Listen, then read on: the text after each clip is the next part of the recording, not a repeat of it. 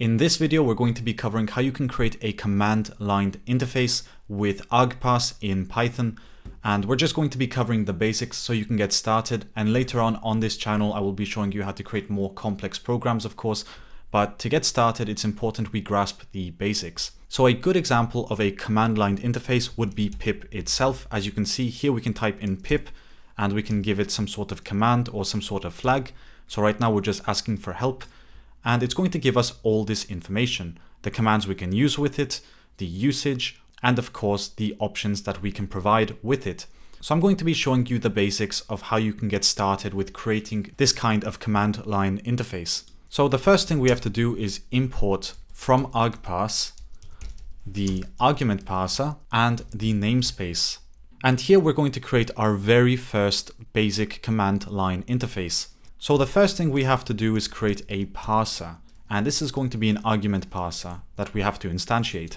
Now with this parser, we can start adding some arguments so that the user can interact with our script. So here we'll type in parser.addArgument, and the argument we're going to create is going to be called echo. And we're going to provide some help so the user will know what it does. And this is going to be echoes the given string. Now by adding an argument, we are creating a namespace for that argument. So now we have a variable called echo as soon as we run our command line. But once we have that argument, it's also important that we have a way of retrieving it. So to do this, we're going to create some arguments, and I'm just going to use the namespace type just to make it a bit more explicit that we're creating a namespace there. And we're going to type in parser.parseArgs. Now, it's not necessary that you include this. This is something I do for my own specific reasons. I like using types in certain situations. And for me, this just seems a bit more explicit than just providing args, because now I know this is a namespace variable. But what it does essentially is take the arguments we've created here and make them usable for us later down here. So for example, we can print args.echo. As you can see, we haven't really defined the variable echo anywhere in our script. And usually that would give us a name error. But in this situation, we have this special line of code here that created a namespace for this echo variable so that we could use it later. Now, if we run this program, it's not going to work because this is usually not how you run a command line interface.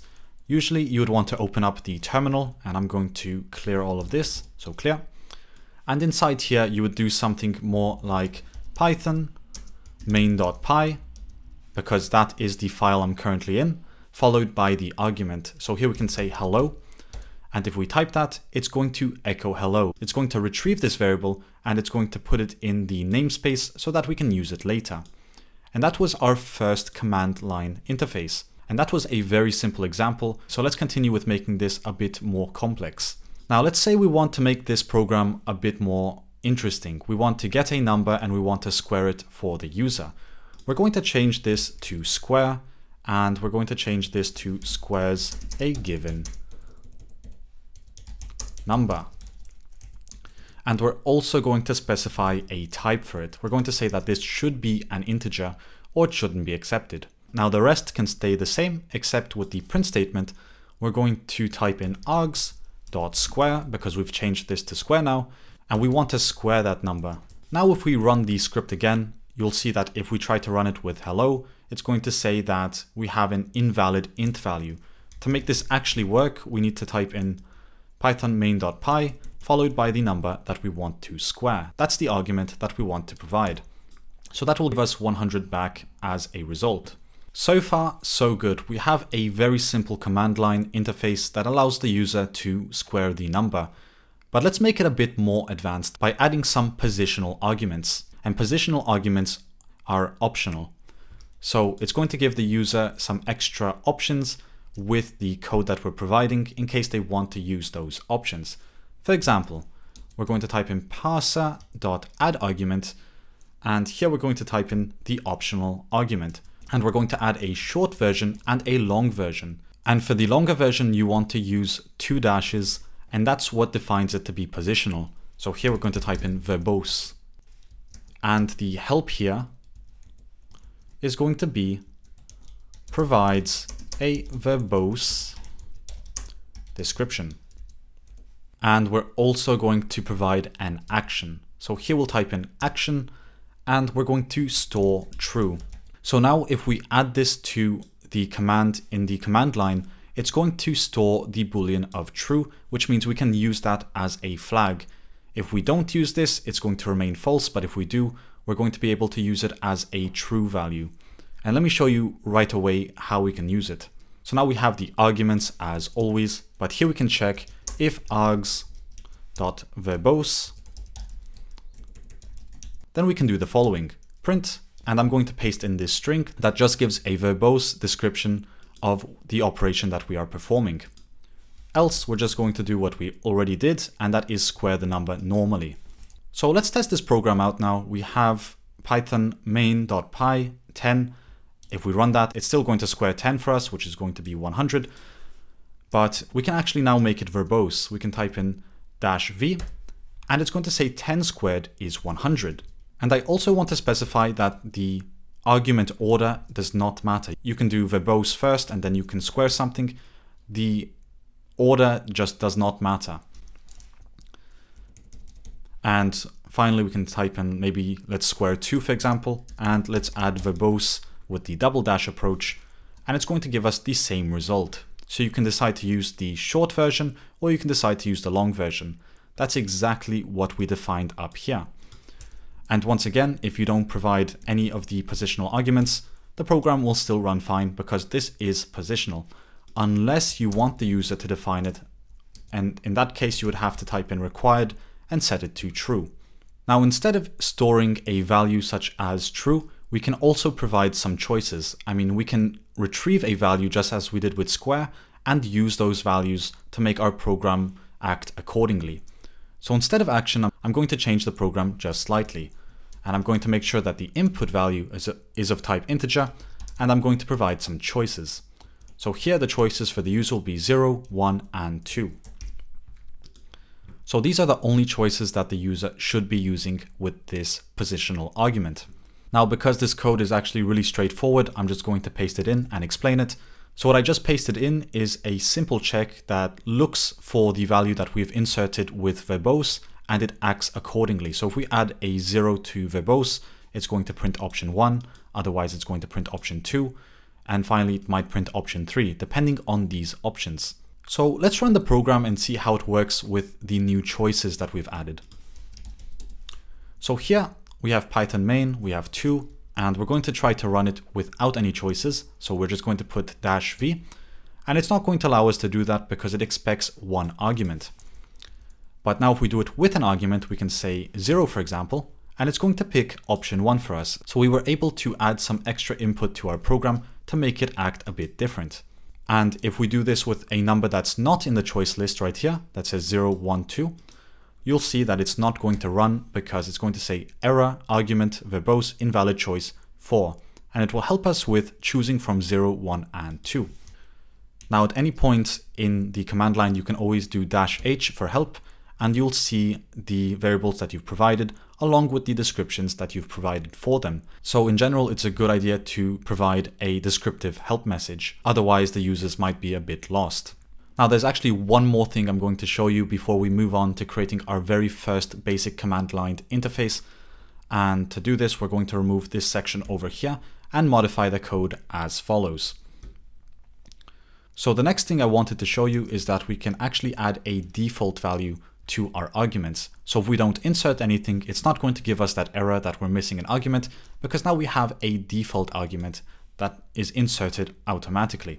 And also for the positional arguments, I'm going to show you another cool feature that we can use with it, because right now we only used 1v, but what happens if we use 2v's or 3v's? How can we actually turn that into a piece of functionality? So to do this, we're going to modify the help description a bit.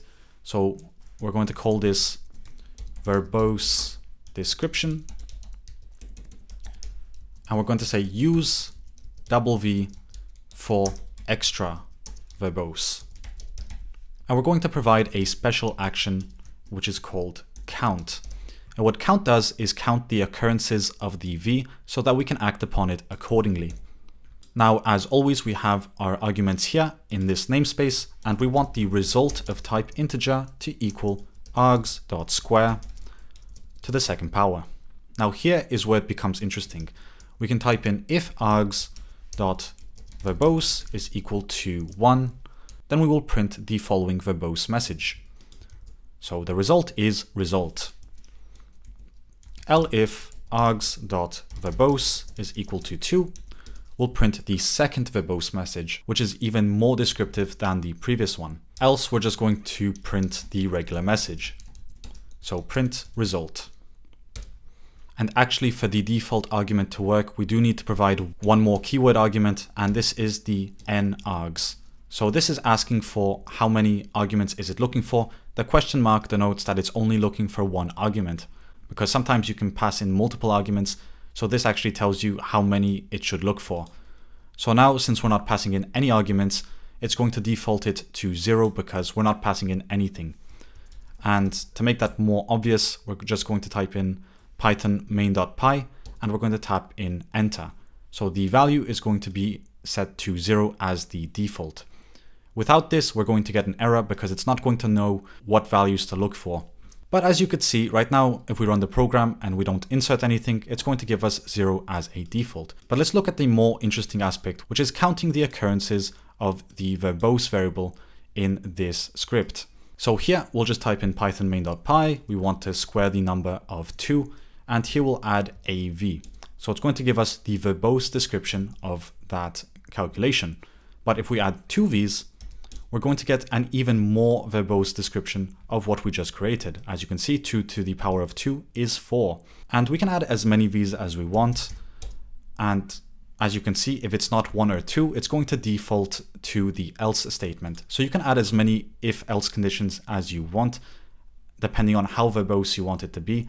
And it's just cool because you can really change up your program in a cool way. And this can also be called like this. You can say --verbose, --verbose, and it will act the same way as adding the 2 double V's.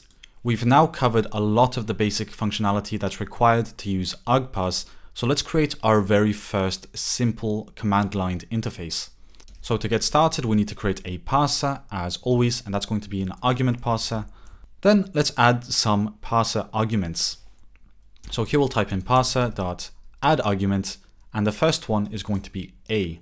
It's going to be of type integer, and we're going to provide some help that tells the program that this is the base value. And we're still going to square the numbers, or we're going to create the functionality that allows the user to create a calculation based on 2 numbers, the base number and the exponent, and we're going to give the user the result in many different ways.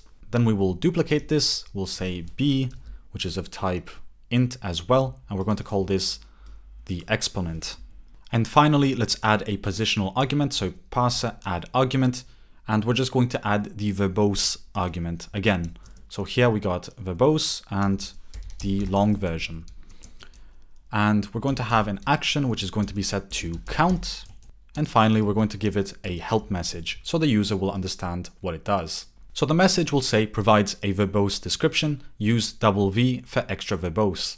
Now, just as from earlier, we're going to create the namespace for these arguments, and we're going to type in parser.parseArgs.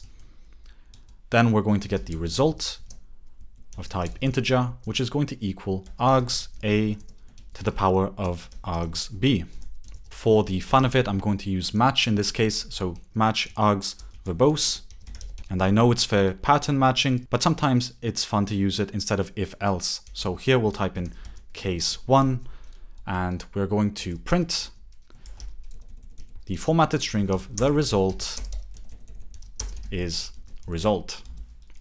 Case 2, and this one is actually really annoying to type, so I'll just paste it in. We're going to print that args a to the power of args b is equal to the result. And every other case is going to be just printing the result. And before we run this, I also want to show you another cool thing you can do, and that is adding a usage message. So here you can type in parser.usage, and you can add a string that defines how you should use this program. So here we can type in use it like this.